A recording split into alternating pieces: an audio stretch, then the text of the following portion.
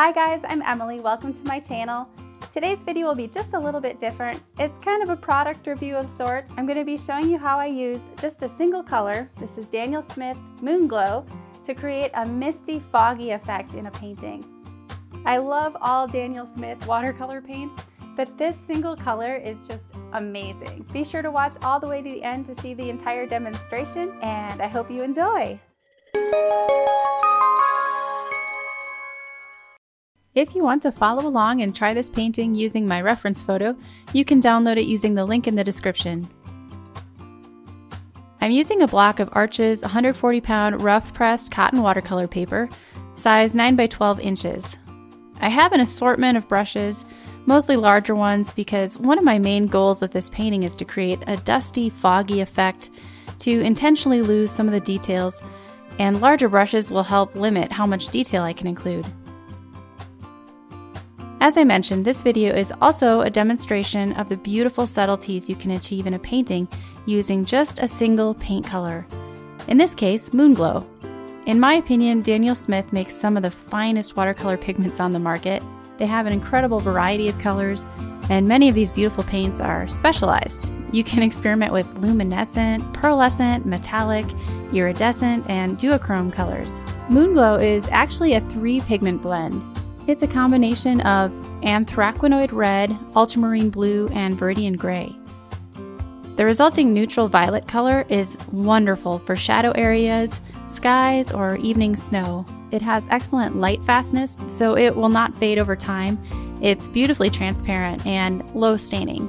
I really enjoy doing single color studies from time to time, but they're especially fun when you're using such a complex and mysterious pigment. Using a large, round Richardson squirrel hair brush, I wet my paper all over, but carefully avoiding areas where the sun is hitting the silhouettes of the horses' heads and backs.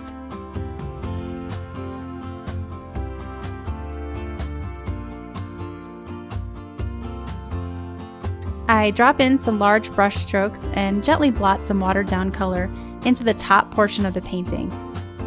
You can already see some lovely separation of the blue and red in the paint.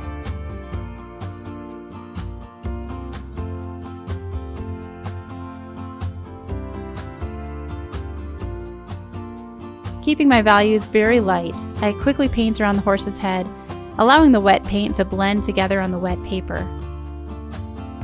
I grab some darker paint to reinforce the shapes and values of the trees in the background.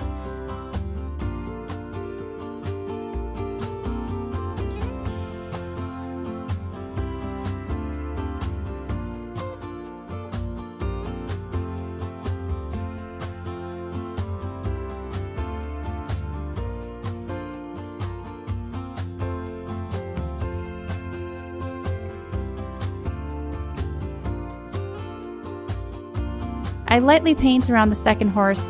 I'm careful to avoid the white areas of my horses, but I'll wet the paper inside where their shadows will go. I add some color to the foreground using side-to-side brush strokes. While the paint is still a little wet, I can add suggestions of tree branches, knowing that their edges will soften. I don't want any hard edges in the background, since the focal point of the painting is the galloping horse in front. To make the legs look like they're kicking up dust and dirt, I paint the shadow side a little darker with a defined edge, but keep the front of the leg vague and undefined, working wet and wet. There really aren't any rules for which areas you should paint first or in what order.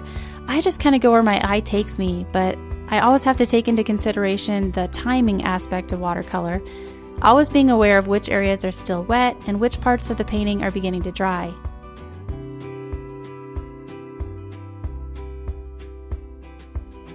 This aspect of watercolor painting just takes patience and practice to figure it out before it becomes intuitive. The shadow areas of the second horse are relatively light. I want the legs to fade into white to give the illusion of our horse being immersed in sunlit dust.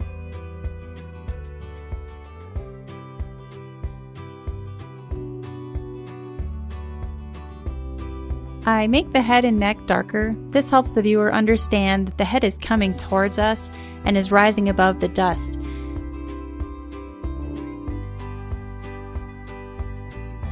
When recreating a foggy, dusty, or misty effect in a painting, it's important to notice that elements in the scene that are further away will be lighter in value, and objects that are closer will appear darker in value.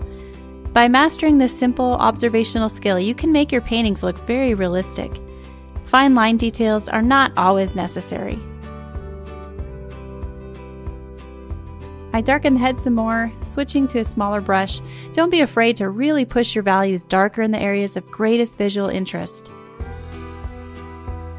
Again, I'm only painting with Moonglow, but by using a wide variety of values, shapes, and textures, and with the complexity of this color's 3 pigment composition, I think it's giving off the illusion of more colors.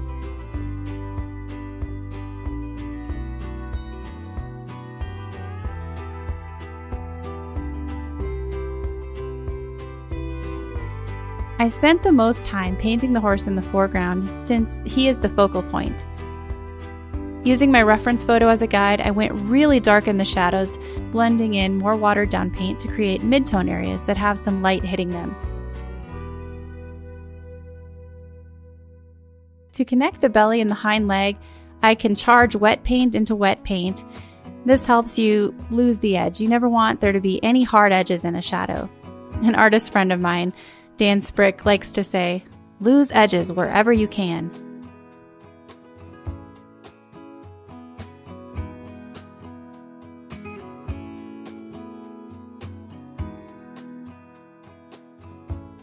With just a few light brush strokes, I create the effect of dirt spraying up beneath the horse's hooves. You'll notice there is no defined edge where the hooves meet the ground.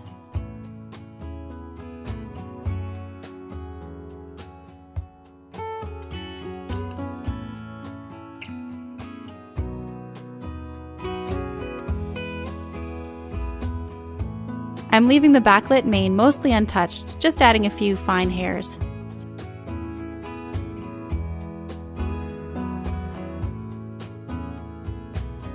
For the tail, it's also just a few little brush strokes.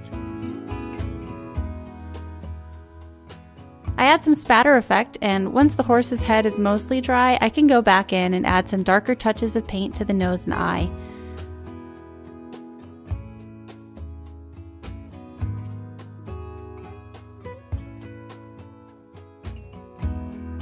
A little more color in the foreground also helps balance the composition.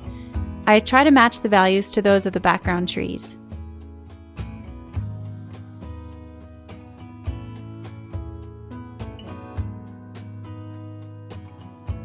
I used a dry paper towel to lift and blot out some of the wet paint spatter, and I was really delighted to see a beautiful, delicate blue-green revealed. This entire process was such a delight. I would love to see you give Moonglow a try. Tag me on Instagram so I can see what you're creating. If you enjoyed this video and found it valuable, be sure to hit the like button and hit the subscribe button if you're new here, and turn on notifications so you never miss a single video. I'll be posting new videos every Tuesday, Thursday, and Saturday. And be sure to share with all your friends who might be interested in watercolor. And if you want to stay in the loop, follow me on Instagram. Thanks, have a great day.